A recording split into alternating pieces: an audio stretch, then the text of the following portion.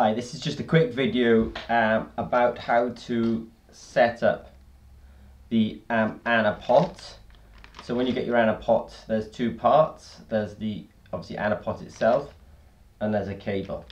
So the first thing we're going to do is actually get hold of the software. So there's a page on the website.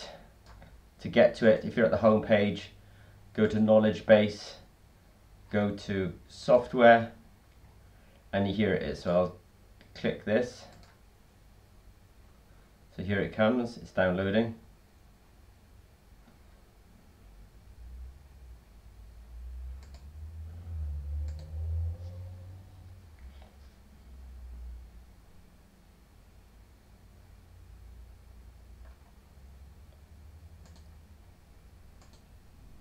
Right, so there it is.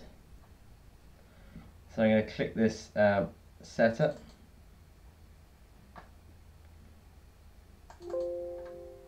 I clicked it twice then, so that wasn't too smart. Well, I'll remove the one I've got.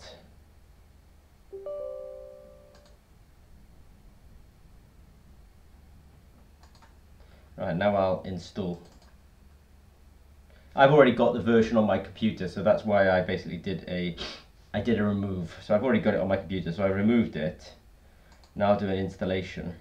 It's asking me if I want to put it into a certain default folder, which is fine. I'll make it available for everyone. No, I don't want to send data back and forth. It would be nice if I did, but I'm not going to.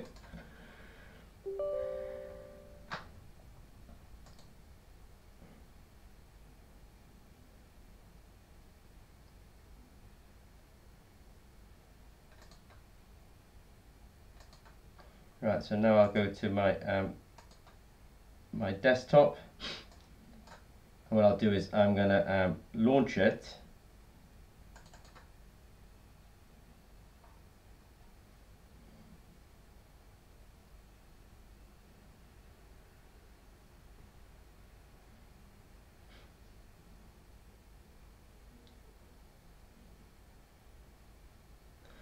Right, and it says a new version is available, so I'm actually going to download that.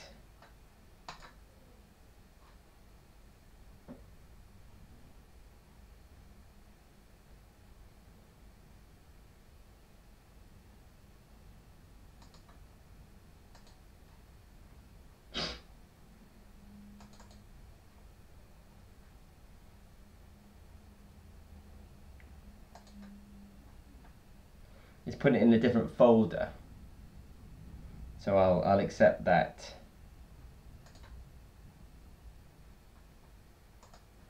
So I've sort of gone to the website, I've downloaded an old version, but actually what I'm doing is now immediately get myself the new version, so I want you to do the same.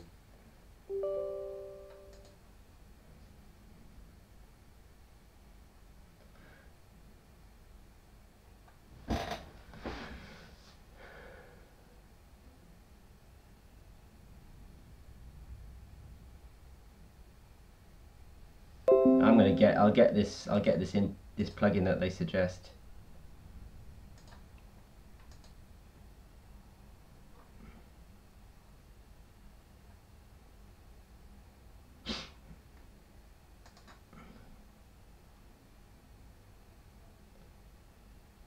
I know what this is. This is basically, there's old versions of software, new versions of software, and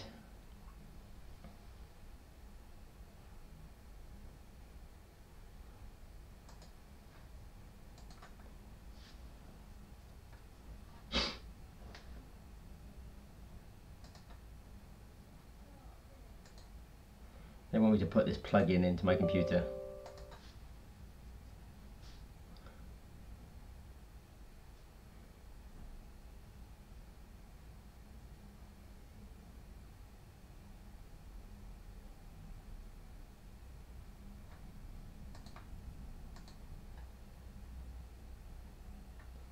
Close this window and install and then run again. Okay, that's nice.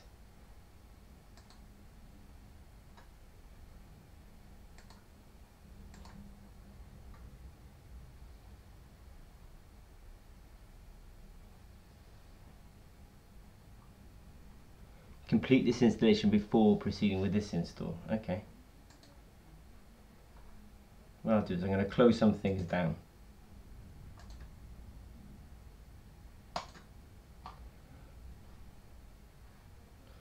And then what I'll do is I'll go to my downloads folder. Have a look at this guy again.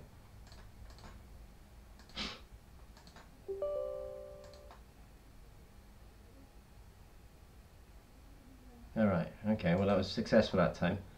Alright, now I'm gonna restart this installation of PS Trace.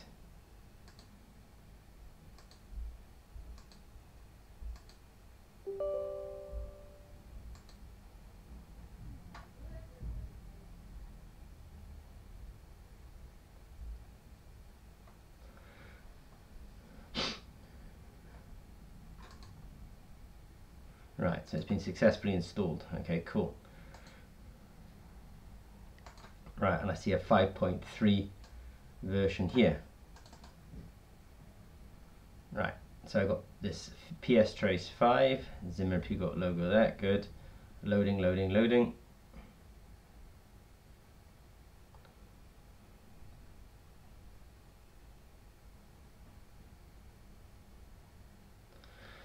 Right, now I'm going to change the camera slightly and position it. Show you what's going on down here. So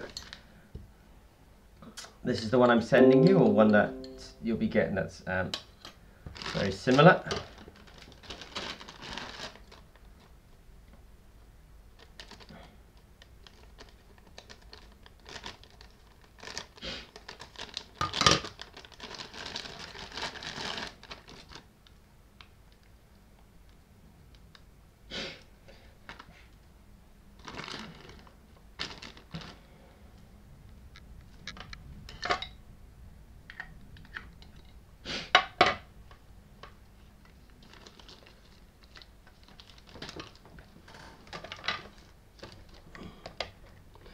So what I'm doing now is I've plugged one end of the USB obviously into the AnaPot. I'm plugging the other USB straight into the computer, not through a via hub or anything like that.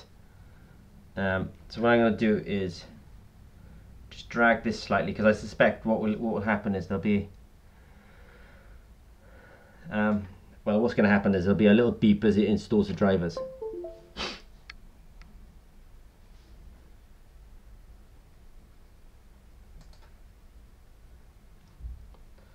What I'm going to do now is I'm just going to go to Device Manager.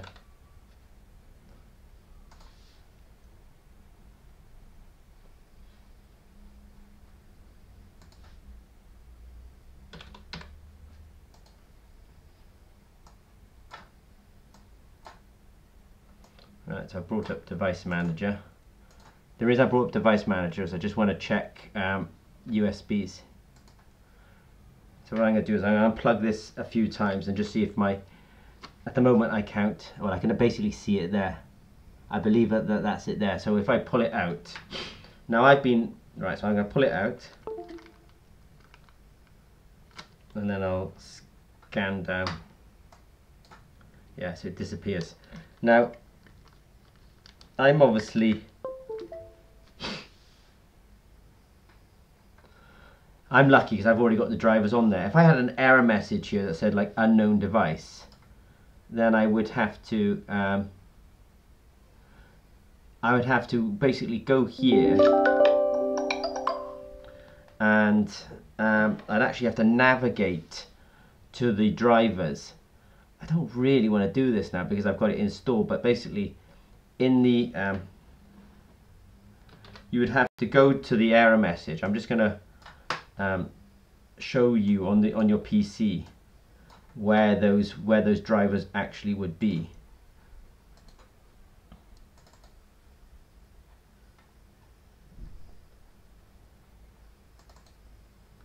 So where they would be is here. You would be looking in your program files here, and then you would be looking for the drivers, and you would basically tell Device Manager, you would sort of right click on this and you would go and find the drivers, and he would navigate it to here, and I would just put it on the 5.3 and it'll probably find the drivers then.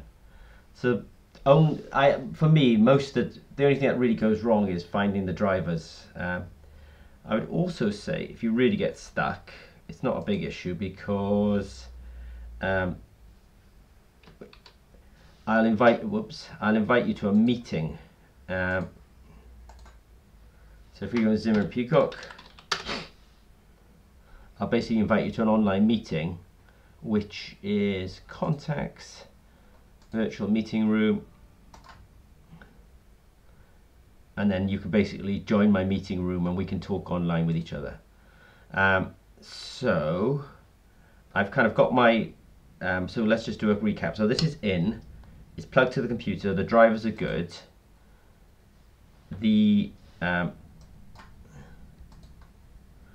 Now what I'm going to do is I'm going to relaunch the software.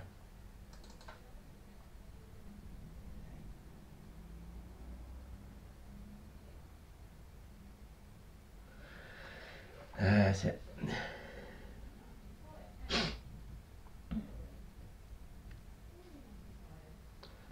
And it's found it.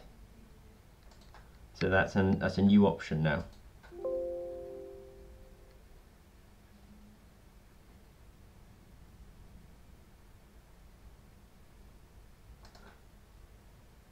So I'm going to update this. I'm going to update the firmware.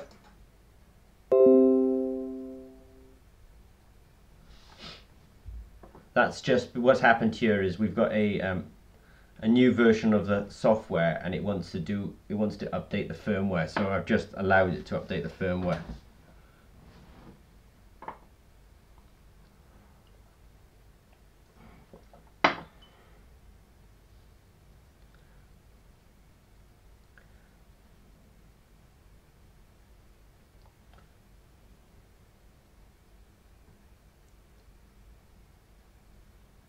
Right, so it says it's connected. I can see this little light down here that says it's connected. What I'll do is I'm going to run very quickly and get a sensor, and I'll stick a sensor in the front and just check that this is functioning correctly. I say sensor, I mean electrodes.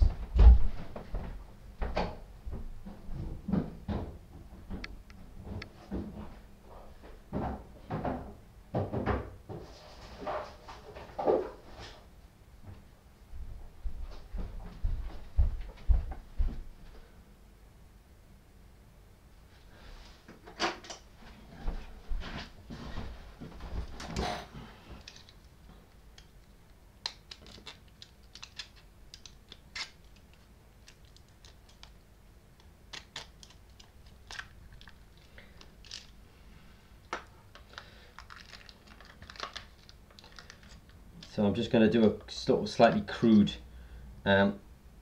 test of this.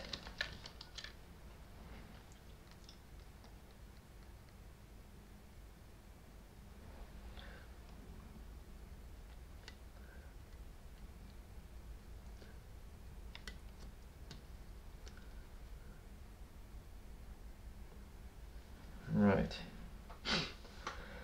Try and remember my cycle voltammetry. We'll have an equilibrium time of 2 seconds. We'll have a start at 0 volts. We'll go to 0.5 volts.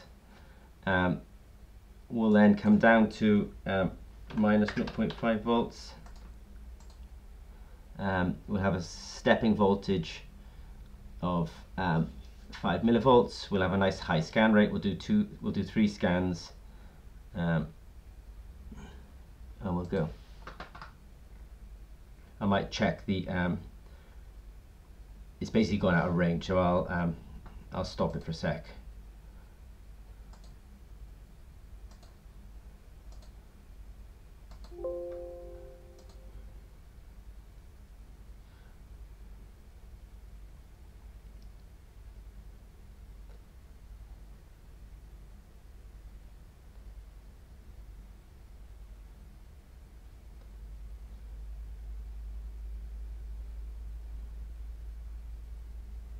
All right, cool.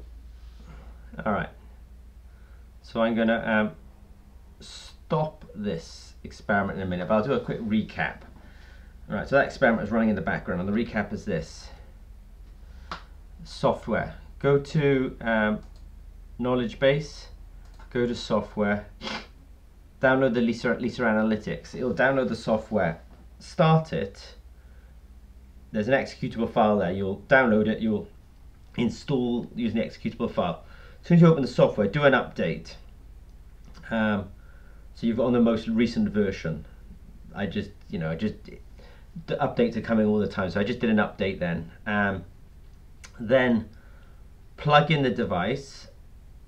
The only thing you might have is sometimes it can't find the drivers, at which point you have to use Device Manager to go and find the problem, and then you have to navigate to the drivers. If you get stuck at that point, then we can do it online. I have an online room and I can share my screen with you and talk you through that. There was actually one thing, I plugged it in, it did actually determine that actually I was on an old version of firmware, so it did an update for me. So you might meet that as well.